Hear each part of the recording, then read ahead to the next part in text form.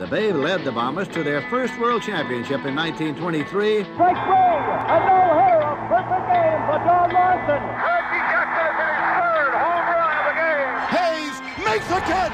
The Yankees win. The Yankees are back on top. World champions for the 27th time.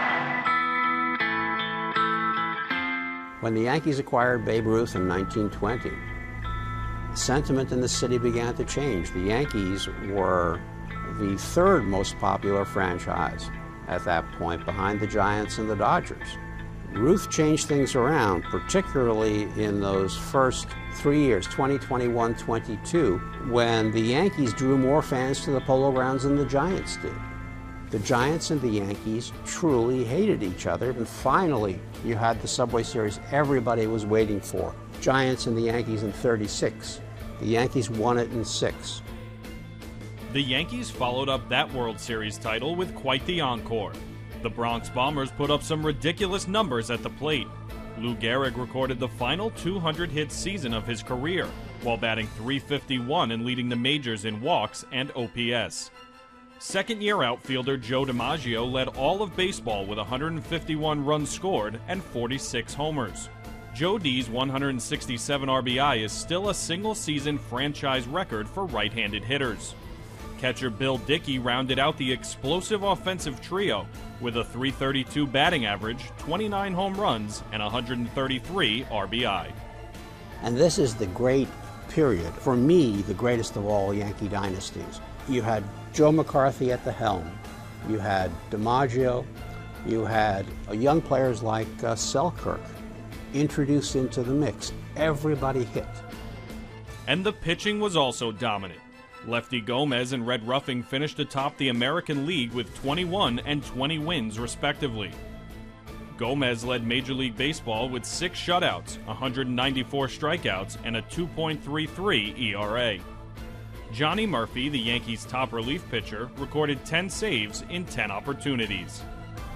For the second year in a row, the World Series in 1937 featured the New York Yankees playing the New York Giants. All games for that year's Fall Classic took place on the banks of the Harlem River, Yankees games of course being played at Yankee Stadium and Giants games being played at the Polo Grounds.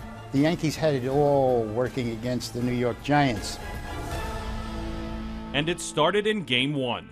The Yankees trailed 1-0 heading into the 6th inning, where the Bombers' offense would take control, as they clobbered future Hall of Famer Carl Hubbell for 7 runs. DiMaggio went 2 for 4 with 2 RBI, and Tony Lazzeri added a solo home run in the 8th inning for extra insurance. Lefty Gomez notched the victory, pitching a 6-hit complete game. The Yankees won the first 2 games of the World Series by identical scores of 8-1. Even Yankees pitcher Red Ruffing contributed to the great offensive output of the team by driving in 3 runs during the second game of the World Series. In addition to his offensive output, Yanks starting pitcher Red Ruffing matched Lefty Gomez's Game 1 outing by also pitching a complete game and surrendering just 1 run. Right fielder George Selkirk and Bill Dickey combined for 4 hits, 3 runs, and 4 RBI as the Yankees took a commanding 2-0 series lead across the Harlem River to the Polo Grounds. Game 3 pinned Yankees pitcher Monty Pearson against Hal Schumacher. Pearson was 1 out away from a complete game, but with bases loaded in the 9th, manager Joe McCarthy lifted the righty in favor of reliever Johnny Murphy. Murphy would record the final out without surrendering a run and push the Giants 1 game closer to elimination.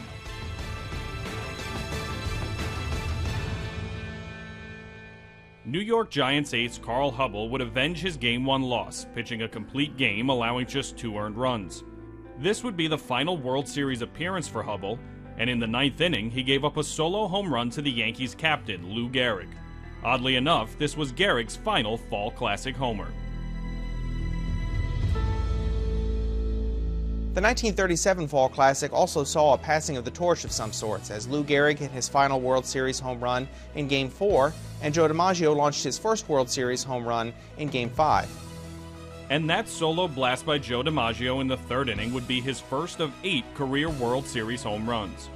Lou Gehrig also added a double, triple, and RBI as Lefty Gomez pitched his second complete game victory of the series.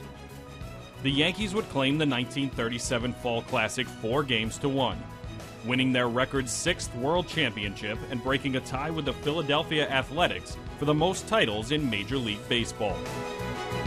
This would be the second of 4 consecutive World Championships won by the Yankees. The Yankees' defense left its mark. For the first time ever, their club played the World Series without committing a single error. 1937 World Series was also the last hurrah for Tony Lazzari, the terrific second baseman from San Francisco who'd been such an essential part of the Murderers Row teams of the 1920s. Tony Lazzari was released shortly after the World Series, in which he batted .400 as his farewell to Yankee fans.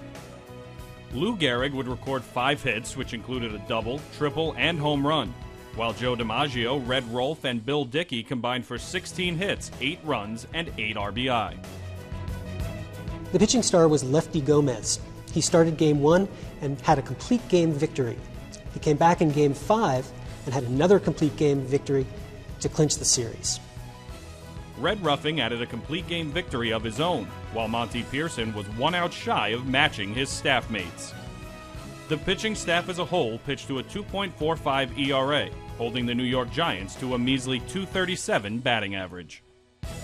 And because the Polo Grounds was so configured, the clubhouses were adjoining out in center field. So in the gloom and silence of defeat that was in the Giants clubhouse, they were able to hear just through one wall the Yankees celebrating their World Championship. Must have been very tough for the Giants next door. In those 4 consecutive World Series, 36, 37, 38, and 39, the Yankees, of course, won 16 games, but they only lost 3. This game that they lost to the Giants in 37 will be the last game they would lose in the series for the next couple of years.